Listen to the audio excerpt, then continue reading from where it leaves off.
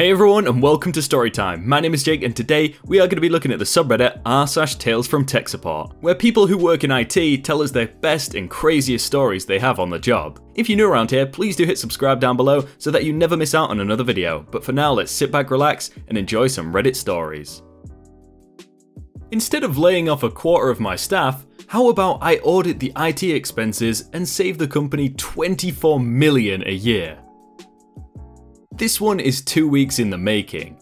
I was instructed to reduce spending in IT by X amount before the end of the year. The company as a whole needed to cut $3 million in spending by the end of the fiscal year because reasons. I was specifically handed a list of potentials as a recommendation to cut. First thing I did was collected all of those people and gave them two lists: the number of phone line accounts versus the number of employees, and the number of fax accounts that are inactive. For 2 weeks, those men and women worked hard. They scoured AD, the horrible phone website, and verifying the fax accounts. They found over 12,000 phone accounts that cost $22.95 each, that belong to termed users but are still active. We did an audit on the fax system by determining who was not received or sent a fax in 6 months. We found over 37,000 accounts inactive. Of those, 9,000 had never logged in, 12,000 were termed users, and nearly everyone else had set up their eFax and never used it. The rest were people who rarely faxed as a backup. They wanted their accounts to stay. So 35,500 accounts at $19.50 each a month we were spending. I just did the maths and that's $692,250. So far, we were a little under $1 million a month being spent on useless things. I started to go through vendor programs, A to G, looking for similar instances. These included programs like Snipping Tool like program, Password Manager, a couple of CRM programs, and a stock program that a couple hundred employees literally never used. After that was done, I worked with the server dudes for 2 days, getting these accounts directly associated with our AD accounts. Every single user now had creds associated with AD. Now, when a user is listed as a term for 7 days, it terminates said accounts at the end of the current billing cycle. As a side effect, I just accidentally an SSO. All in all, I saved the company over $2 million a month. Today came with the promise of an all-corp supervisor meeting and the BS that entails. It would take too much time to list out which departments is with whose character, so all lines will begin with sales or HR.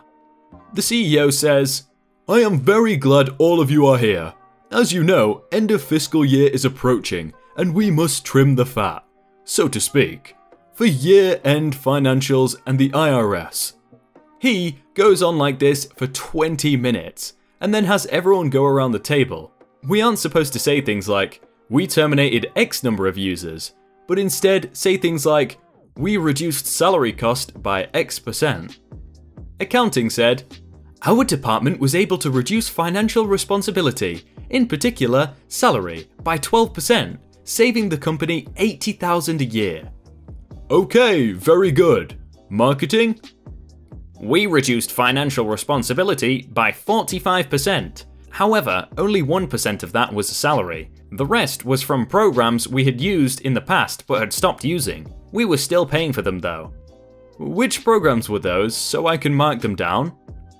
Marketing lists Windows GFX programs they stopped using when they switched to Mac, plus a stock program from when former head of marketing ran the place. She mentioned the stock program I had removed, the one we were paying for in IT, not marketing.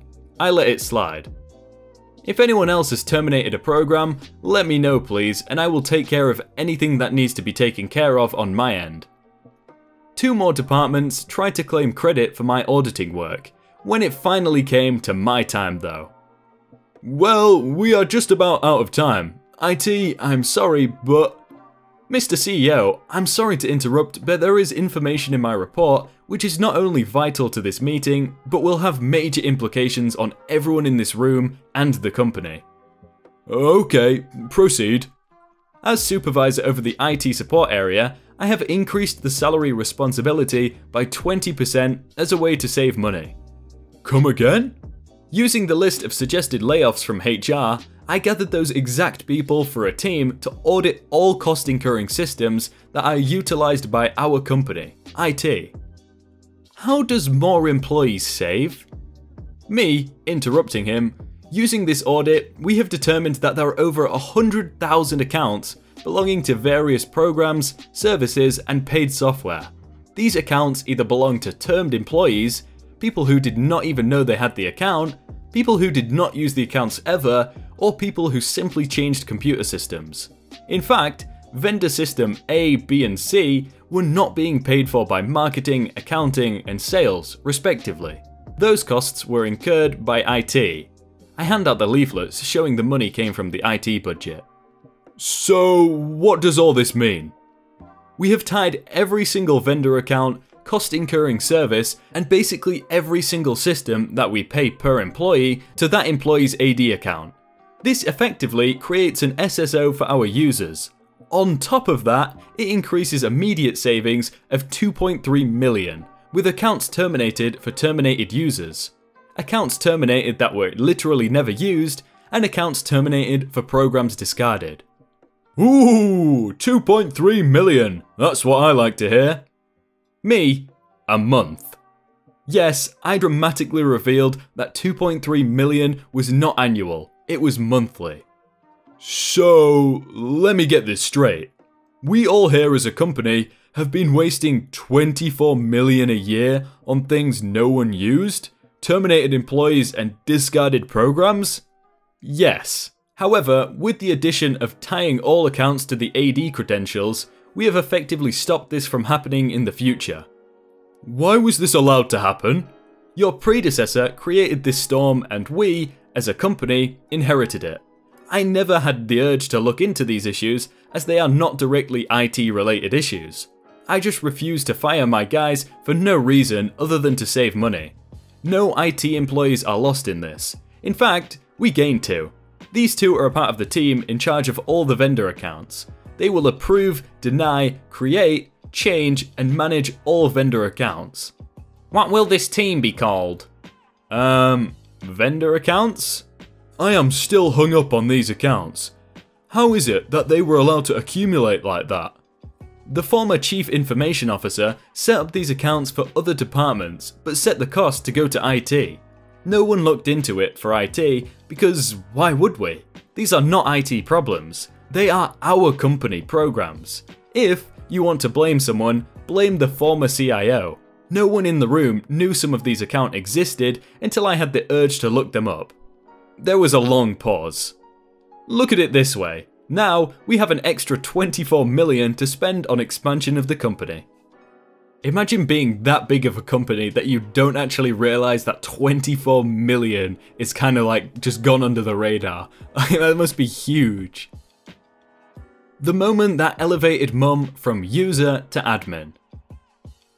Like most of you here, I too have parents who are largely tech illiterate, but over the last 2 years, I've been making a conscious effort to get my parents, especially mum, to understand computers better.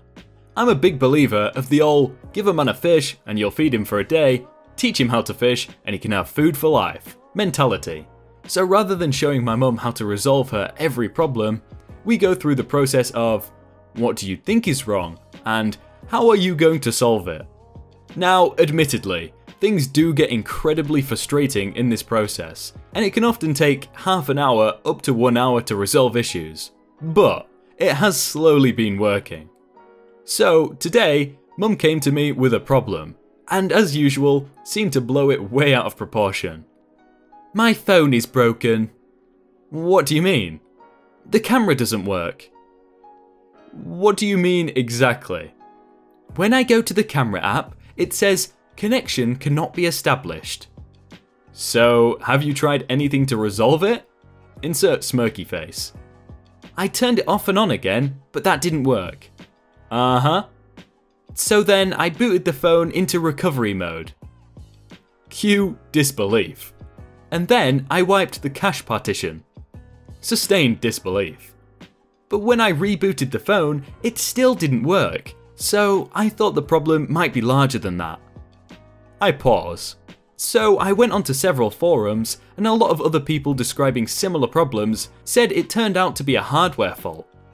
How the hell did you know how to do that? I googled it. Cue jaw drop. So, I guess your phone is broken. Yeah, that's what I told you in the beginning. This is the same person whom 2 years ago didn't even know how to use the volume buttons on her phone. Now troubleshooting all on her own. Mum, I am so proud of you. You've been granted admin privileges. Hey everyone, I hope you all had a really good day and that you enjoyed that video. If you want to check out some other stories, then click on screen right now or check out the playlist down below. If you're new around here, please do hit subscribe and leave a like down below. But thank you so much for watching and I will see you very soon.